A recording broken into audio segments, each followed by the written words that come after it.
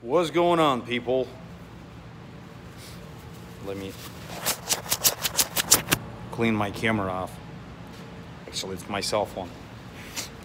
Anyways, you guys see my previous video underneath this one. Why is the camera so bright? I was working on this yellow machine. The best engine in the world, Caterpillar. No, it's not.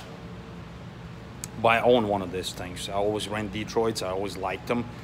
But I came across the Cat and I said, why not?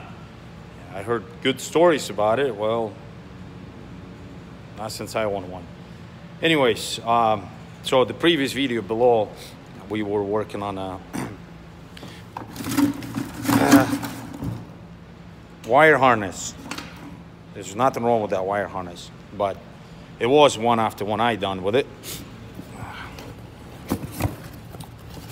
What's this? Fuel pump. I got a new one on. So, like I said before, I will go a little bit more details. That's the fuel pump.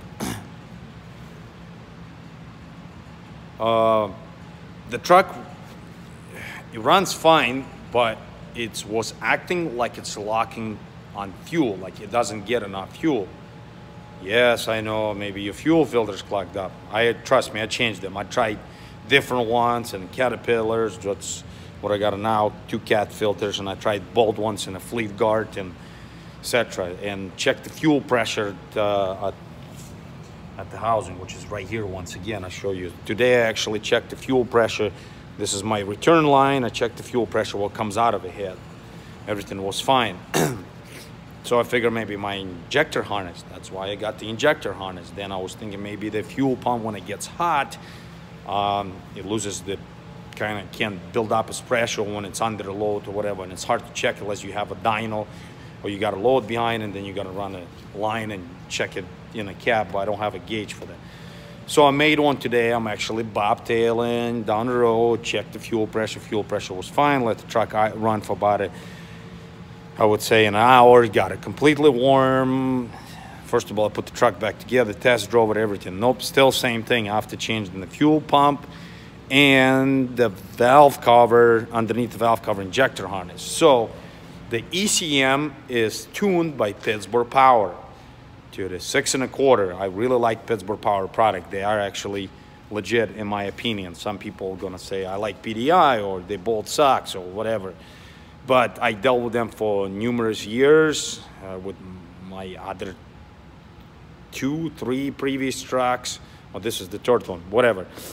And I always liked the Pittsburgh Power. Yes, they are kind of pricey, but they always were very helpful. So I ended up calling the guy and I says, hey, got an ECM tune, and explained to him the motor was overhauled in March and ECM was tuned by you guys prior to that, and then I got the new ECM, you guys retuned it, etc., etc. And I explained to him what's going on with the engine. I said it's locking the fuel. He's the one who told me you need to check the fuel pressure on a coming out side, which is return line from ahead. So that's how I come across that. He actually gave me the spec on it, so I checked that and it was fine.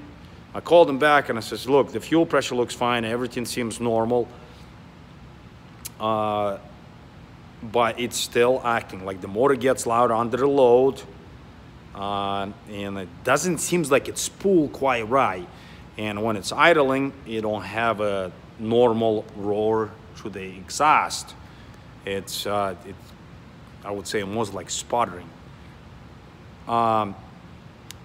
We went back and he kind of, when the motor was overhauled, I told him in March, told him exactly what's been replaced on it, and he says you did all the right things, but did you ever change your cam and crank position sensor? He says no, I did not. I didn't thought the Caterpillar had problems with their sensor. They actually is pretty solid sensor motor. They have very low fail on the sensor side besides the VVAs, which is, those actually have valves. So he told me A-Cert, specifically A-Certs, I don't know how the E models or 6NZs, but the ACERT will run without the cam sensor. They will run with only with the crank.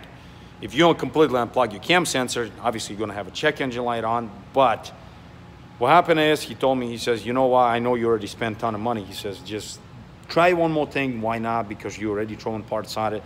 Go buy yourself a cam position sensor, which is this guy. Comes with a piece of harness and plugs right there. So $134. I went and bought one of those. This is my old one. I'll show you guys. This is my old sensor. That's what it looks like. There's no any rips on it or anything like that. Actually, I looked over it. Everything seems fine. Check same thing over here. No corrosion on the plug. No metal on the end of it. And I said, okay, well, I end up going buying a new one. So $134 just for the sensor. Yes, it's Caterpillar. You gotta buy the O-ring separately. Really? So I bought an O-ring. It's $4.69. Put the sucker in. Voila, problem solved. Never check engine light was on for it. Never misfire or anything. Starts fine, everything. It was a crank, cam position sensor, not a crank, I'm sorry, cam position sensor.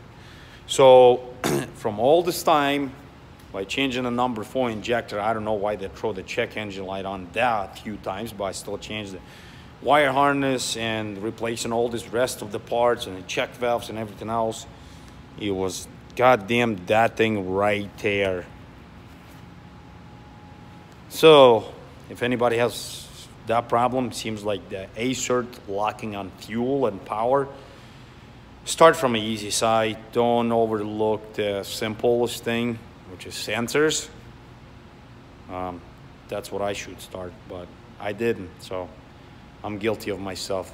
But thanks a lot to the Pittsburgh Power. They helped me out a lot, and I got it fixed. Seems like I got it fixed. I still didn't have a load underneath, but I can tell the difference. It's idling a lot better, and it's running down the road, bobtailing a lot better than it was before. So that's all I got for today. Thanks for watching, guys.